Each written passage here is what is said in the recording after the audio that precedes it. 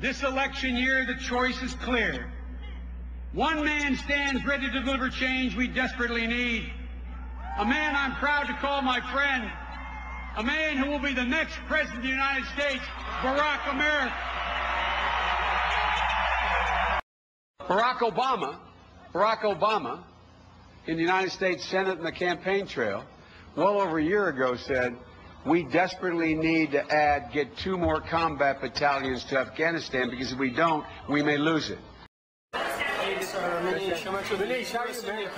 Well, good to see you. As you know, I got a lot of support from you, Indian. That's where, and more to come, I think. Yeah, so. No, I've had a great relationship. Right. In Delaware, the largest growth in population is Indian Americans moving from India. You cannot go to a 7-Eleven or a Dunkin' Donuts unless you have a slight Indian accent. To fully, I'm not joking. Oh, gigantic. Excited for you. Gigantic. Thank you, buddy. I met with a group. Hillary Clinton is as qualified or more qualified than I am to be Vice President of the United States of America. Let's get that straight. She's a truly close personal friend. She is qualified to be President of the United States of America. She's easily qualified to be Vice President of the United States of America. And quite frankly, it might have been a better pick than me, but she's first rate.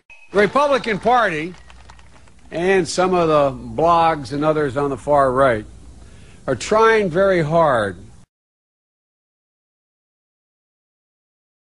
to paint a picture of this man. They're trying the best as they can to mischaracterize who he is and what he stands for. All this stuff about how different Barack Obama is, they're just not used to somebody really smart.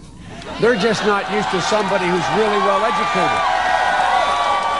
They just don't know quite how to handle it.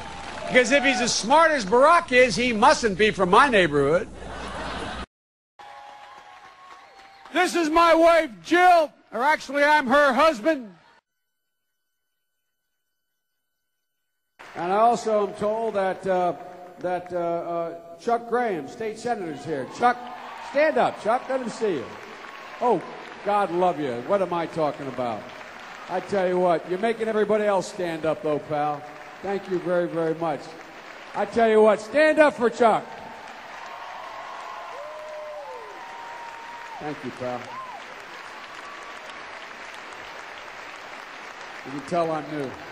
Good to see you, buddy. Thank you. Thank you.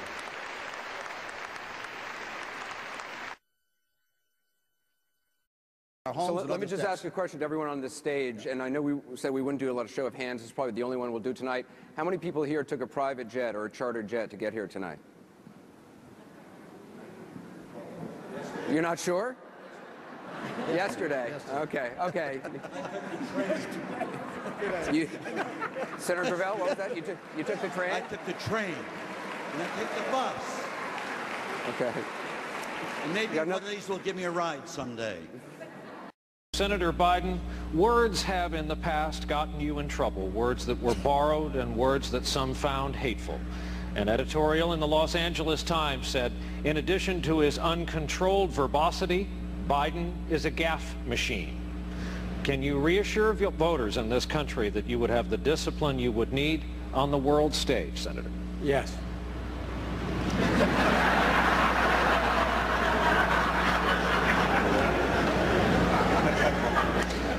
Thank you, Senator Biden.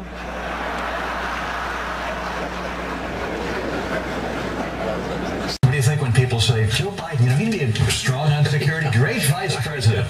No. Well, the one that I find fascinating now is I'm apparently everybody's choice for Secretary of State. I mean, a very nice thing.